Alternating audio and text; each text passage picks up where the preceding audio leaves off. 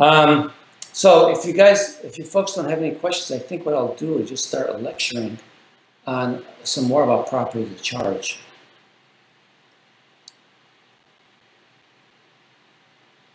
I want to say something about the Xerox machine.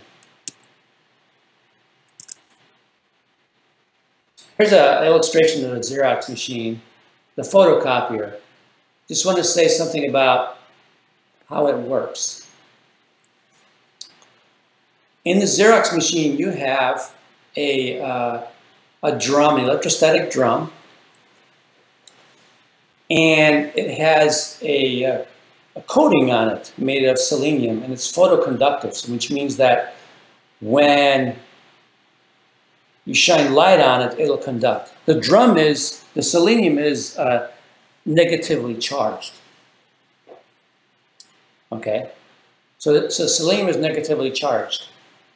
When you shine light on it, then the charge actually will go into the drum. The drum is a conductor itself. So when it conducts, the negative charge in the selenium will go into the drum. It's grounded, basically. So at the top of that Xerox machine, you see a document that's going to be copied. You shine a light on that document. Okay, and that's going to illuminate also the drum.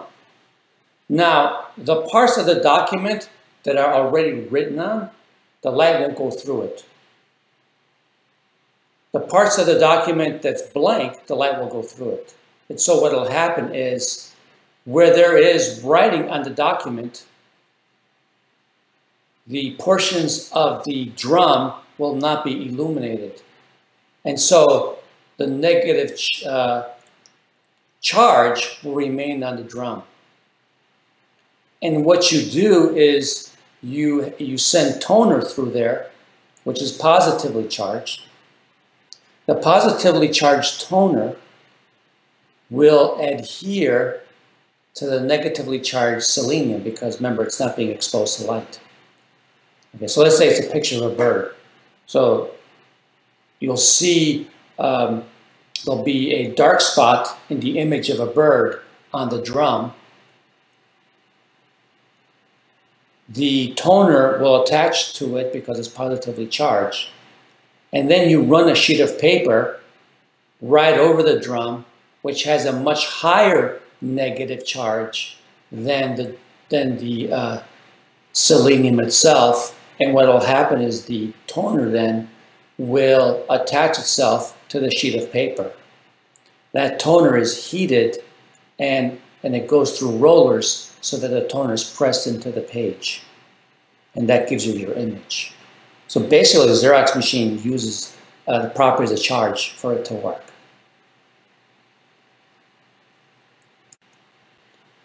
So I want to say a few things about the electric dipole. And so I think what I'm going to do, I'm going to be writing on the board for this.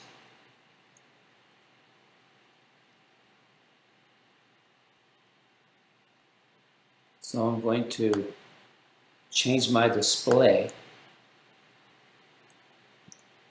And can you guys all see the board okay? So I want to talk about the electric dipole. I want to say a little bit about the physics of the dipole. Now, typically this is covered in chapter 25, but I want to say a few things about it. Remember, when something gets charged, when you have an insulator and you bring a charge rod next to an insulator, what happens is you're separating the centers of positive charge and negative charge. You get an asymmetric distribution of charge within the molecule. And that's a dipole. What you've done is form a dipole. Okay. So I want to talk a little bit about the physics of the dipole because it has some important ramifications. Remember that the dipole is a vector defined as P equals Q times L. P is a vector, Q is the charge, the magnitude of the charge on the plus and minus charge within the dipole, And L is the vector that goes from the negative charge to the positive charge.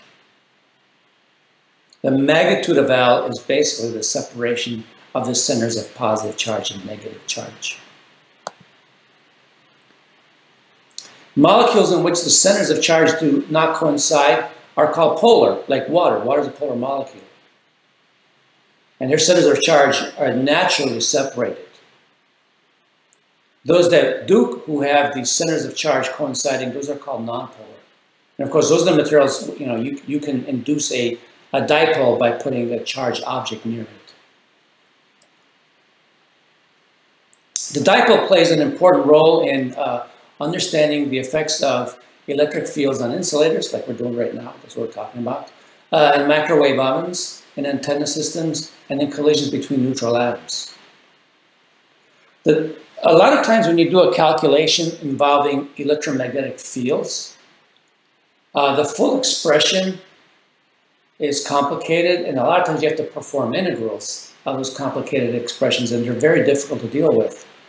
And so what happens is, if you take the expression for the electric field and you expand it into a series, the first term is what you keep because the rest of the terms are small. That first term is called a dipole term because it has the characteristics of a dipole. And that makes the math a lot easier if you can just keep the first term in your series expansion and see all the physics of what's going on just from the first term in your expansion. Okay, we call it a dipole term. And so it's used a lot as an approximation in physical problems, because mathematically a dipole term is easy to handle.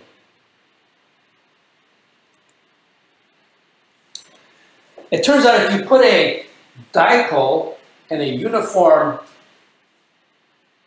electric field, the dipole will not experience a force.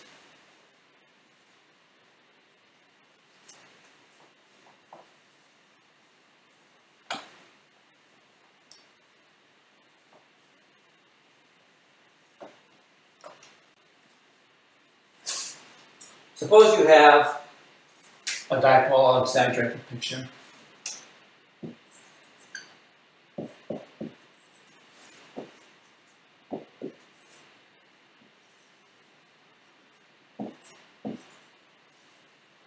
Okay, that's the dipole.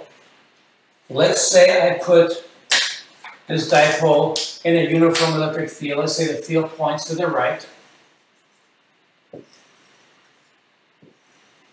What does uniform mean? Uniform means it has the same value everywhere in space. Well, I want to know the total force on this thing. Well, I draw a free body diagram. All right, remember F is Q times E.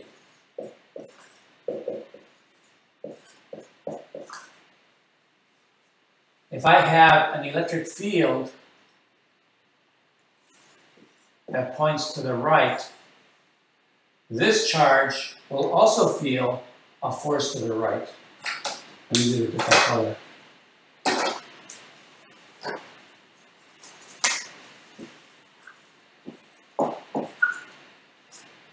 But again, if you do F equals Q times Z, E is to the right, Q is negative, this force will be the left. If you add this force to this force, you get 0. So if you put a dipole in an electric field that's uniform, the total force on it will be 0. However, the torque on it won't be. Okay. When you think about it, let's say I calculate the torque on this dipole. And let me sum the torques about the center of the dipole, right here. And I use my definition of torque. So this distance is L over, this vector is L over 2.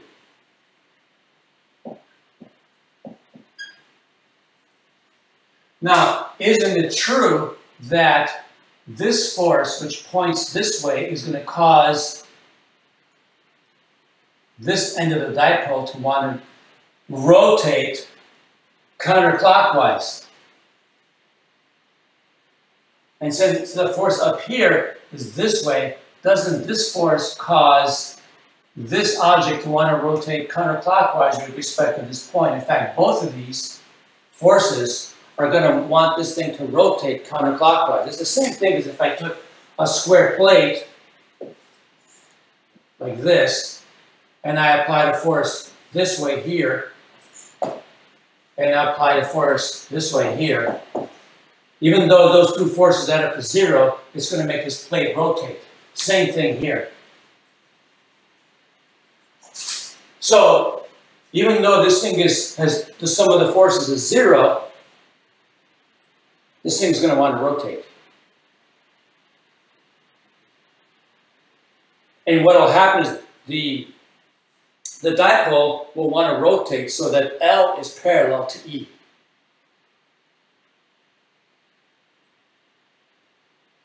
Okay. Is that how those mixing rods work in like chemistry? Well, you're using a magnetic dipole, right? Oh, okay. And you are using a rotating magnetic field. I mean, magnetic fields are called, basic dipole fields, because charges can come in electric charges can be separated. Magnetic cannot, right? Magnets all come in dipoles. All magnets have a north pole and a south pole. Even if you cut the magnet in half, okay, when you cut a magnet in half, you'll still have a north pole and a south pole. You'll always have a dipole. Charges are different because electric charges are different because you can separate the charges. This will be analogous to the magnetic dipole, this thing. So you talk about something analogous. Well, how do we calculate the torque? Torque is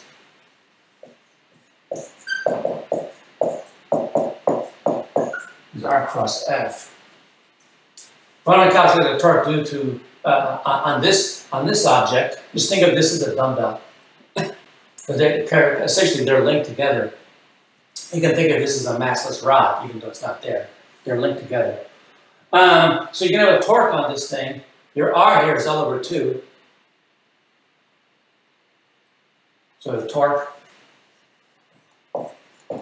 is going to be Q, or let's write it this way, L over 2.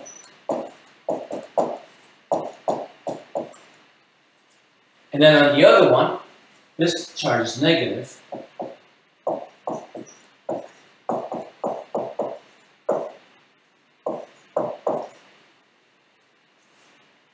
But this L over 2 is negative because it's in the opposite direction of this one.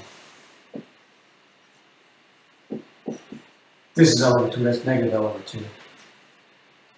Or if I say this is L over 2, this is negative L over 2, they're in opposite directions. So, when you add this up, you get L plus QE. You can factor out the Q.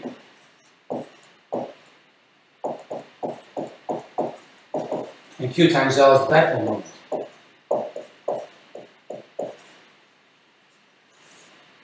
Now, let me just say that this equation is only true for an electric field that's uniform. If the electric field is not uniform, the expression is complicated. I don't want to talk about that here. Okay. It's because it's complicated.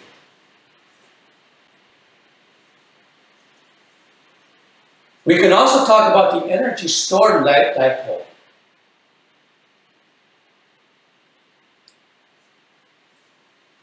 So the magnitude of this, the magnitude of the dipole moment, using the definition of the cross product,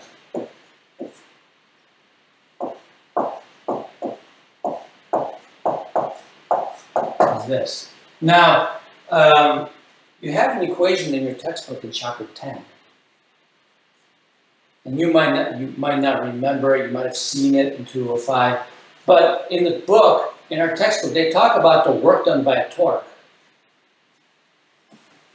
And you can write the work done by a torque in this following manner.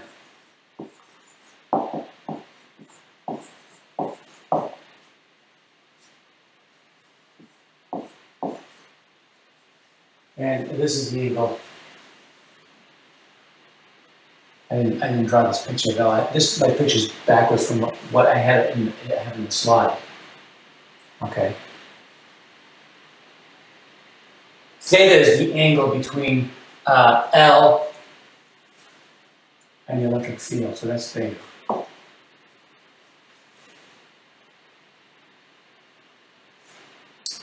And what happens is theta decreases. So that means my d theta is negative. And so this is minus P times E and sine of theta d theta. And then I integrate this. But if I want to write this in terms of du, the work done by a conservative force is minus the change in potential energy.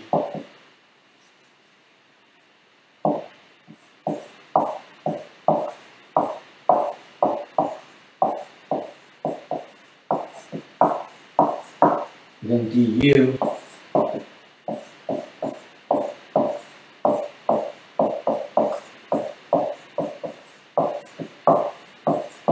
now I can integrate this then. If I integrate this,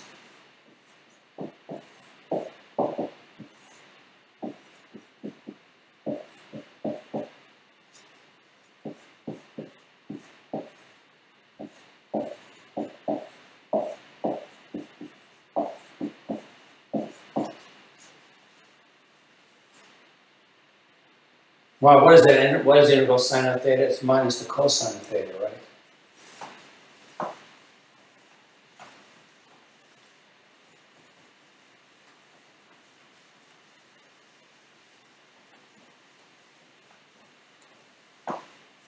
So if I integrate this, I get u final. U initial is basically comes from the constant of integration, right? I'm going to get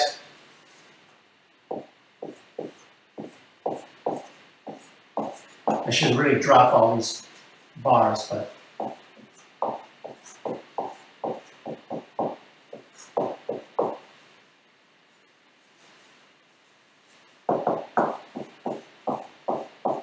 so I get P times E times cosine of theta final minus cosine of theta initial.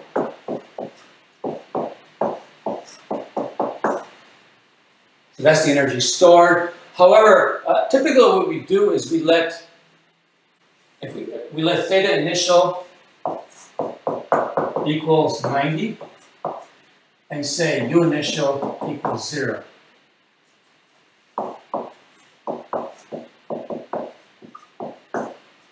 If u initial is 90, then u initial is 0 by definition. Remember, potential energy is always defined to within a constant, so I have to define where my 0 is. So I define it to be 0 at 90 degrees. And so what that does, then I get the following.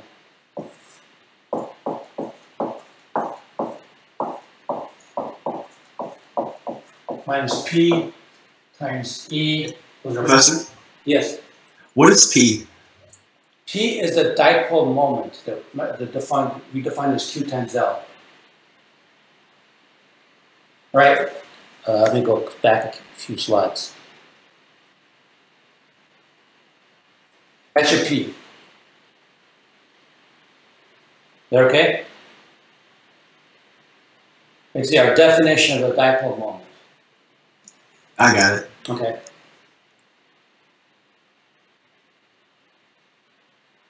Can you guys see everything okay on the screen?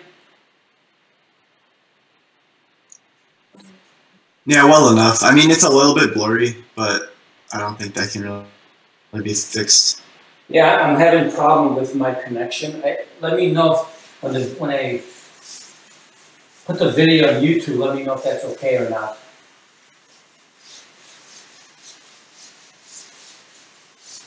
Although I missed the first 5 minutes of recording. on my video capture. All right, so but this is a dot product, right? This minus P dot E. Okay, just a dot product. So that's the energy stored in a dipole. Now you won't see this equation until chapter 25. I'm just covering it now.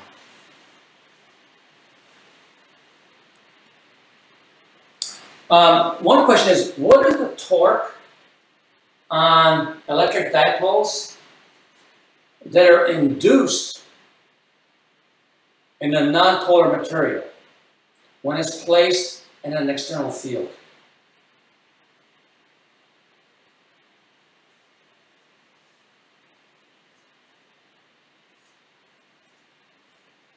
All right, we have the equation for the torque.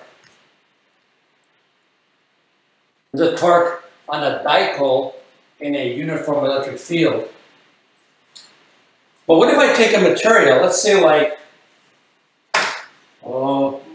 something like a 2x4 that's maybe not polar, and I put it in an electric field. What is the torque on all the dipoles? How do I figure that out? Is it given by P cross E?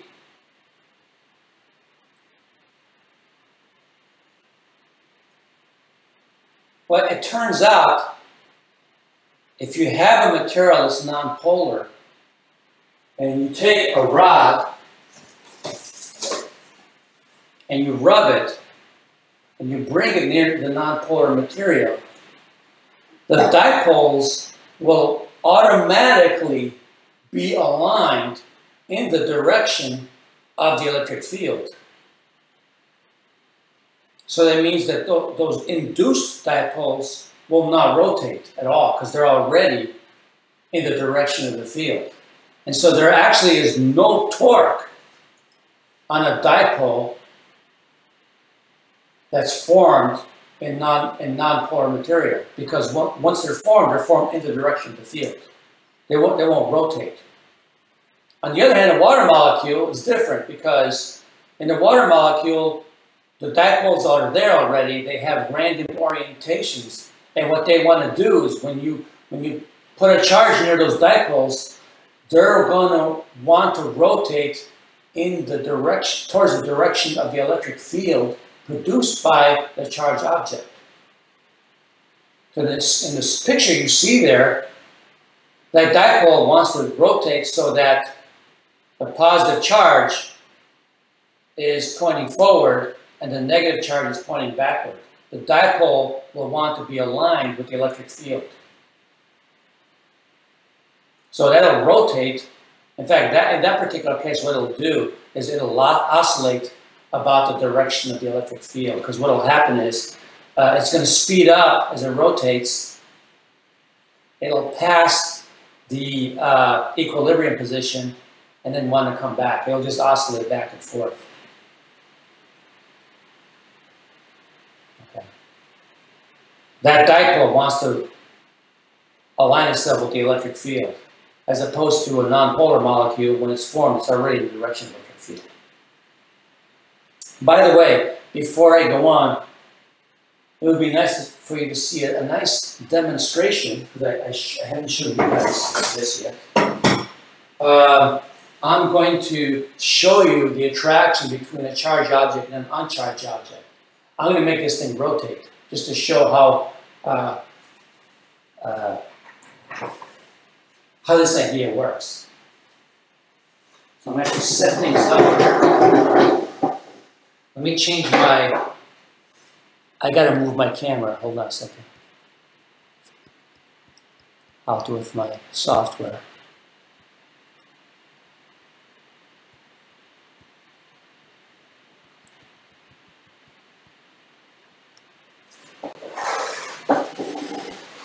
Okay, so what I'm gonna do, I'm gonna balance, I don't know if you guys can see it, I'm gonna balance the 2x4 on this little dish. This is the hardest part of the demo.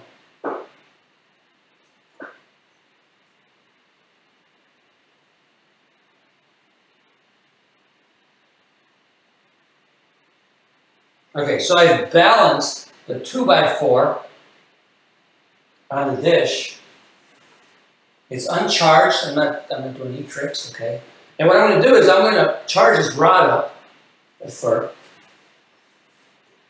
I think I did something with the can last week. Let me charge it up with fur. It's not real fur.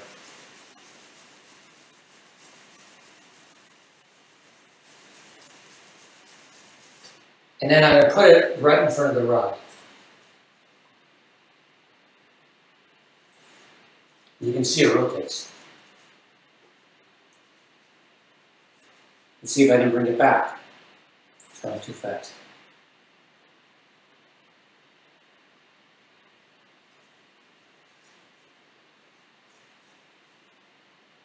So the rod was charged, the wooden block was not, and I'm making it rotate. You're inducing a dipole in the wood? So I'm inducing a dipole in the block of wood. So I take this rod, I take this PVC rod and I charge it. When I bring it by the block of wood, I'm separating the positive and negative charge in the block of wood.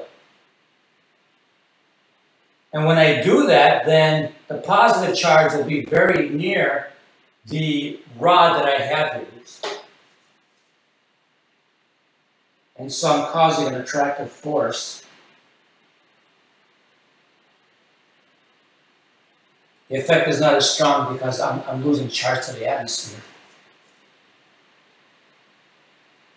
Let me recharge.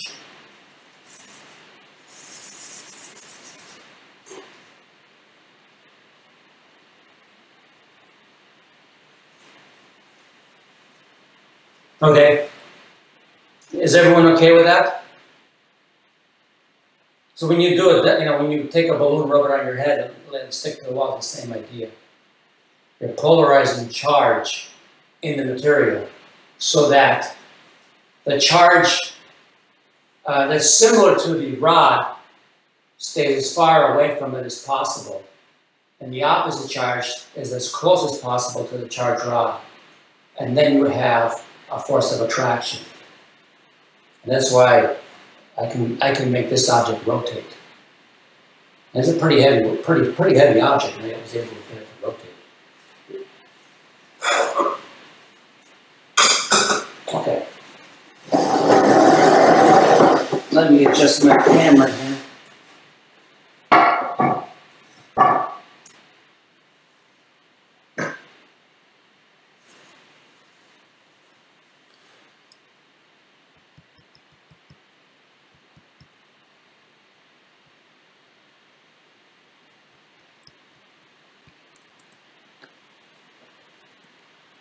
The next question is, suppose you have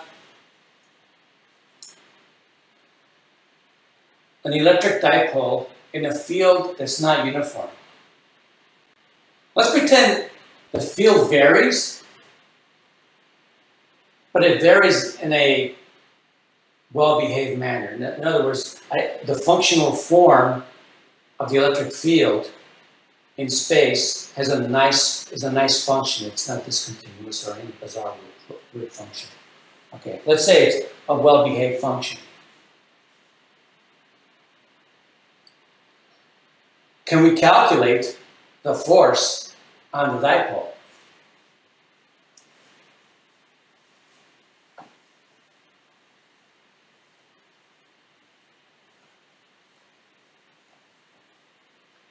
And I'm going to make the math easy. Let's just say that the electric field points in the x direction. Okay, let's pretend that the electric field points in the x direction. And the dipole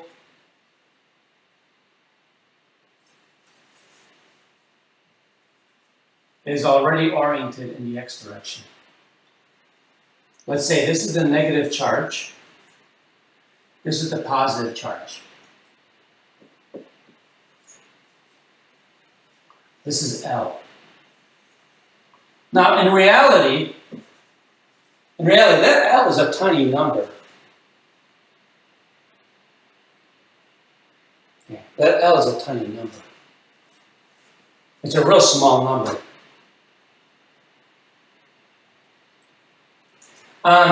Since the field is not uniform, the field here and the field here will be different.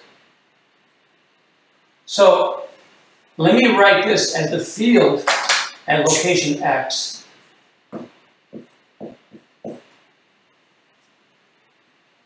And let's let the length of this vector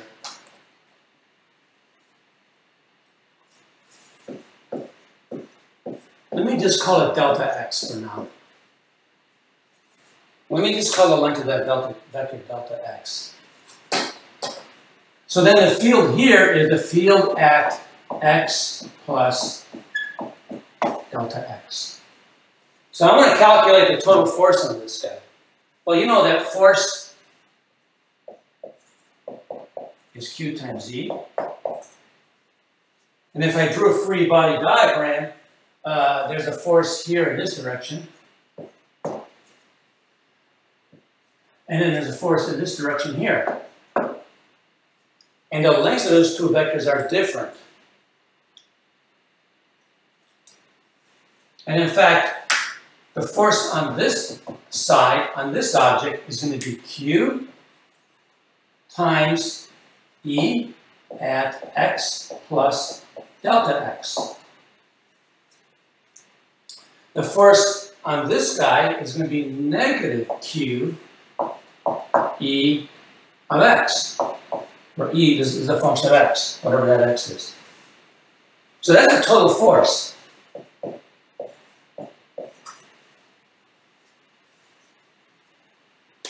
Just for fun, I'm going to write it into the dipole moment.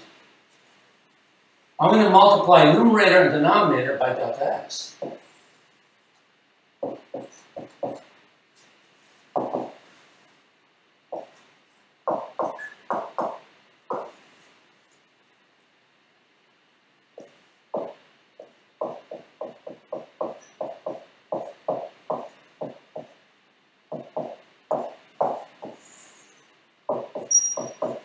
But what's Q times delta X? Well, it's the magnitude of the dipole moment.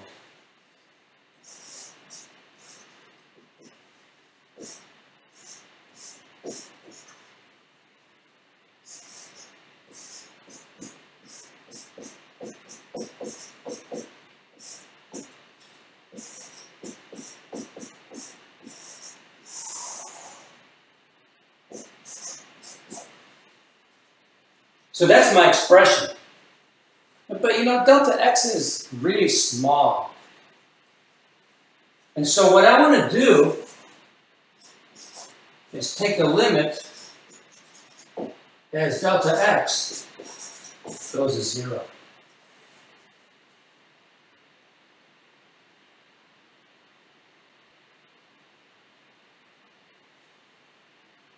What does that give me?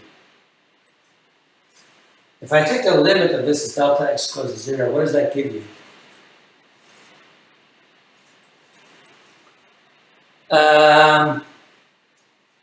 You learned this at the beginning of Calc 1.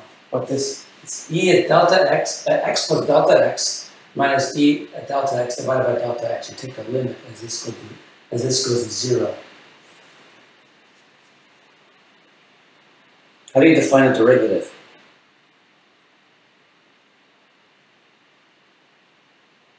Isn't that the definition of derivative?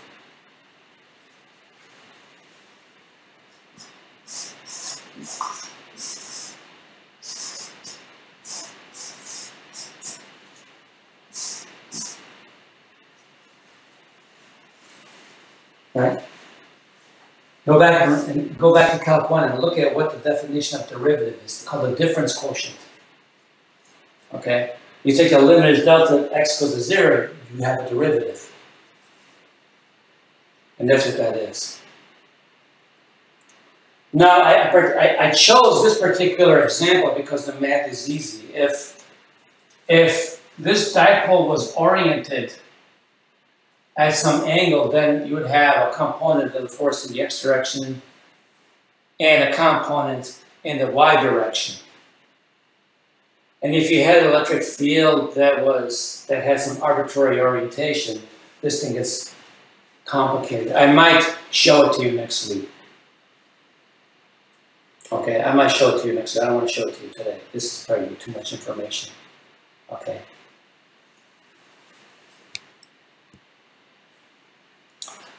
One of the interesting things about charges, Coulomb's law, what we've learned so far in this is that there was an experiment that indirectly verified Coulomb's law. Hold on a second, let me make an adjustment here.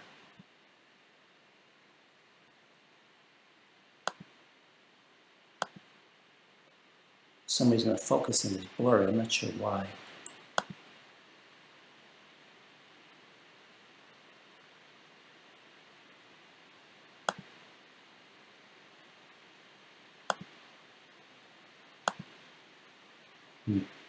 I apologize for it being blurry today. I'm not sure why it's doing that. Anyway, there was an experiment by Rutherford, which indirectly verified Coulomb's law. And he was really interested in what is an atom made up of? This was at a time we really didn't know anything about the atom. It was around 1910, before quantum theory. And so what Rutherford did is he sent X-rays onto a lead foil.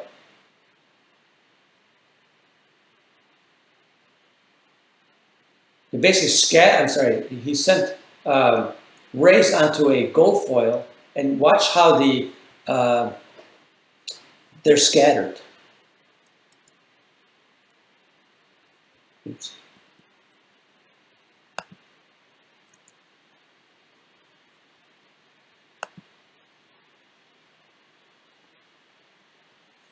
Okay, he was looking at the scattering of particles off gold foil. At the time, the model was the model of the atom was basically the electrons that were embedded in a fluid of positive charge. They call it the plum pudding model. And so the atom was neutral, which they were correct, but how it was structured, they didn't understand. So you had these electrons just basically in a fluid of positive charge. That was the model at the time. And it's called the Thomson model. And he wanted to test it. So he sent alpha rays onto a gold foil. And he measured how they were scattered. He expected that the alpha rays would be scattered in every direction, but he found that they were not. He found that a lot of the scattered alpha rays were scattered backwards, as if it hit a solid object. And so he measured how the alpha rays were distributed, and then he modeled it. He developed a model to describe how the alpha rays were distributed. And he used Coulomb's law in his model. And when he used Coulomb's law to describe his model,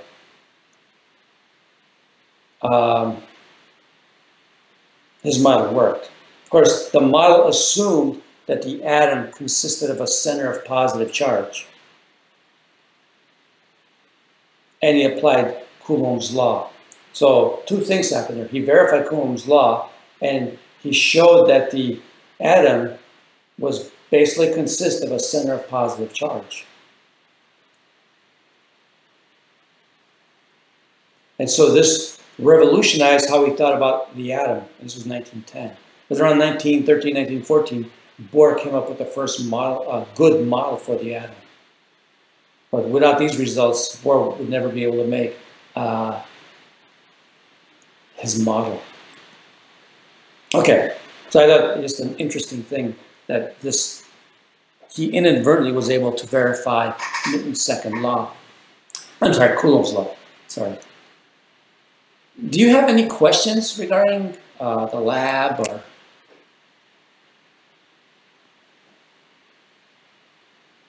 Any concerns?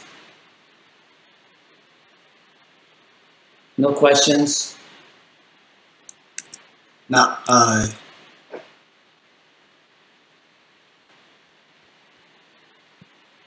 Regarding procedure or anything. So what I need you guys to do is make sure you build the electroscope and the electrophorus and make the video for me. Like I said, the video, or it could be 2 videos, whatever.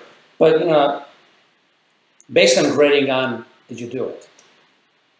Okay, that's really all I'm grading on. Okay, make sure that when you make the video, I see your face. In other words, you holding the apparatus, and just show that it works. Charge up the electrophorus and see if you can pick up paper, small pieces of paper with it. Okay. Or you can at least make the paper move when you hover the electrophorus over it. Are we okay so far? So the first video is just like showing it how we built it, and then like demonstrating that it works. Yeah, basically you want to just demonstrate that it works. Okay. So I hope it's not. I'm expecting about a total of 1 minute in video. No more than that. But if you want to go on, you can. I guess if you want to make it longer, you can. The idea is not to. I don't want to make it time consuming. I just want to make sure that you've reached a point where you've built this. So you're not. You built this apparatus, and now you can complete the rest of the experiment. Okay, that's the only reason why I have this assignment. I just want to make sure you built it, so you don't build these at the last minute for the lab.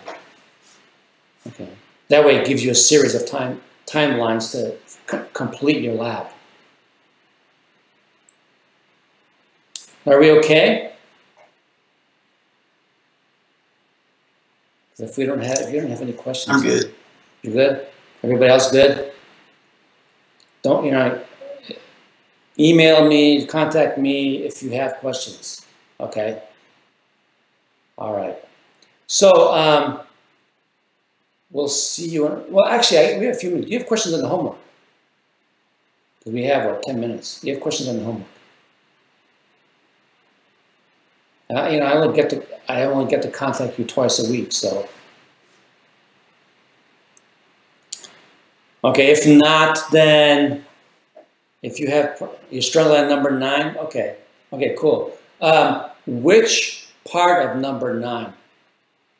Let me open up WebAssign real quick.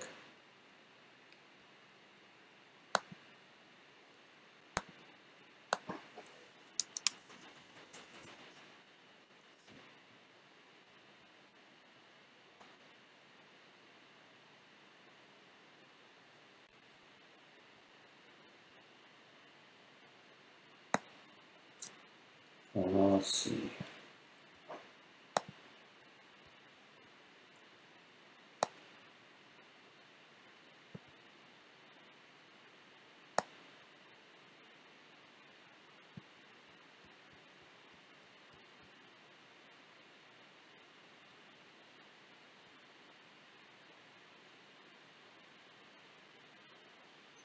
Okay, let's look at part A. So you have a line of charge along the x-axis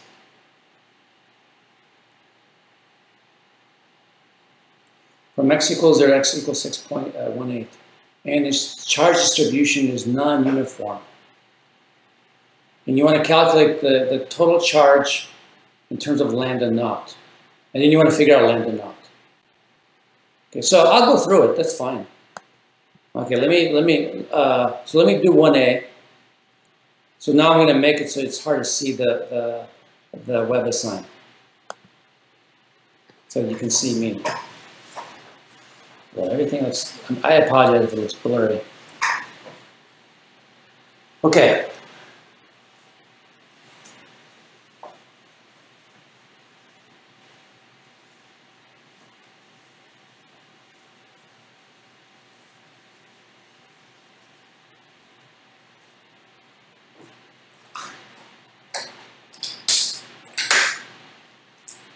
So here's a rod. And I'm going to use my own values. Let me just say the length of the rod is L.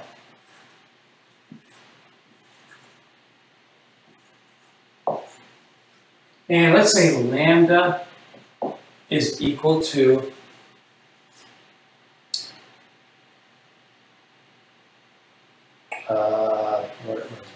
lambda naught times x.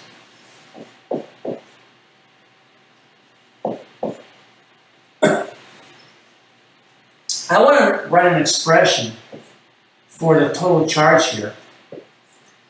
And that little piece, I'm going to make that piece as small as possible.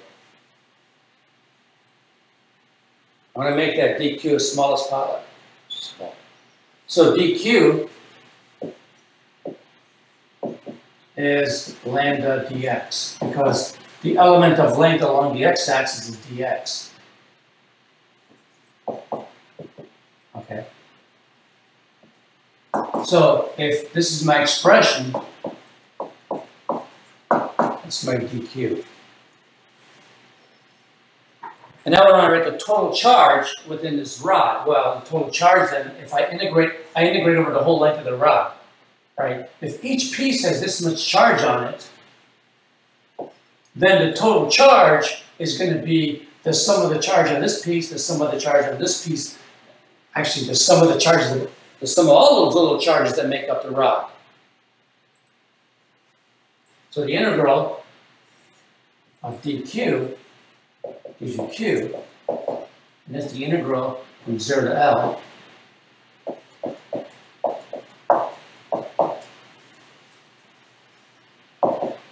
And what is that?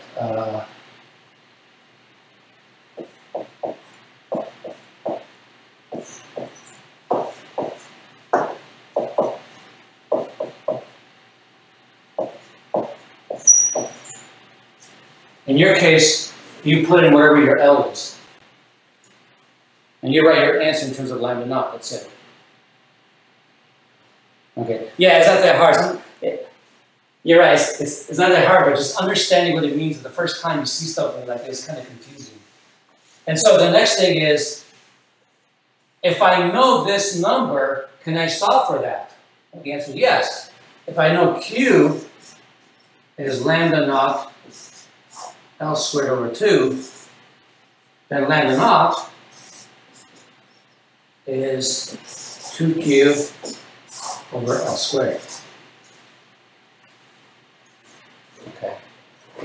And this whole exercise is basically doing exactly the same thing. Part A and B are the same thing, except the geometries are different. And this is designed to help you to do the problems with the electric fields. Because I think the dq is probably the hardest thing students have trouble with. And then the r hat. Those are the two biggest issues students have trouble with.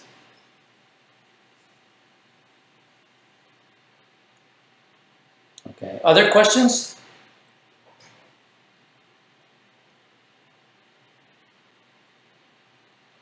Maybe I should leave it like this, sorry.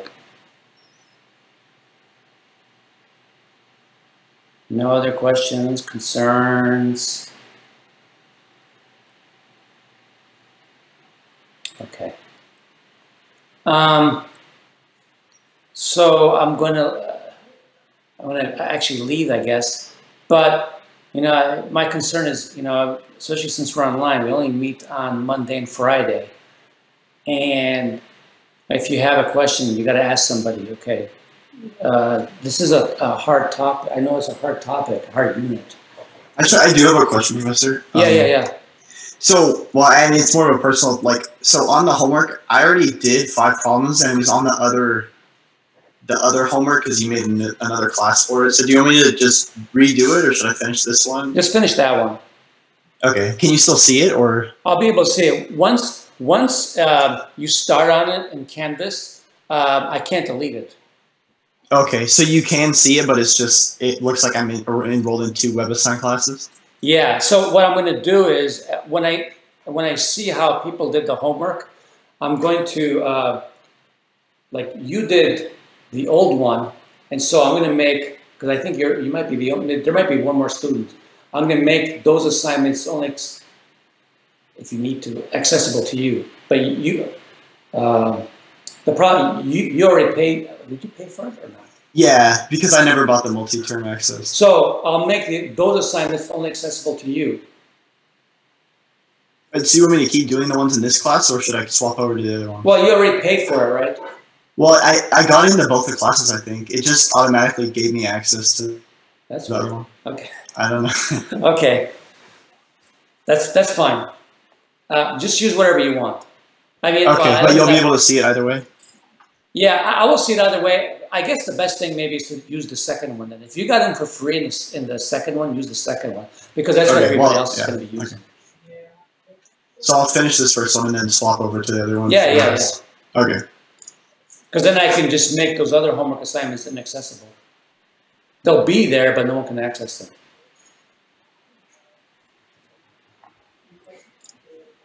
Other questions?